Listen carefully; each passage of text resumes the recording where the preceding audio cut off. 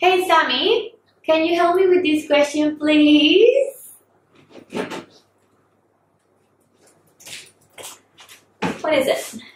So customer asked if we use parabens or formaldehyde donors in our products, and I know we don't use them, but why do companies put them in if there's clearly so many people concerned about this? Well, we know why preservatives are used. Without preservatives, there's a large chance that you're applying a whole lot of bacteria straight to the skin, which would be dangerous, right? Our skincare philosophy is to make high quality products using natural, edible, non-irritating ingredients, which is why it took us so long to develop our own natural preservative system. Oh, what is it called? Homeless Sleepless. Gabby, you speak Spanish, you should know. It's Latin for hops extract.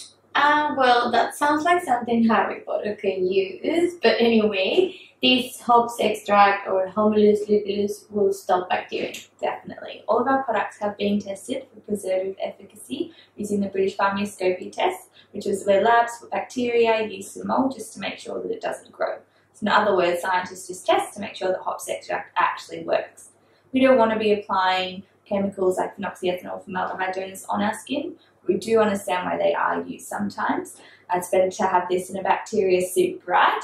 But we prefer natural and edible wherever possible. Well, that sounds perfect. Now, do you want to put that in an email so I can send it to my customer? I reckon you can handle it.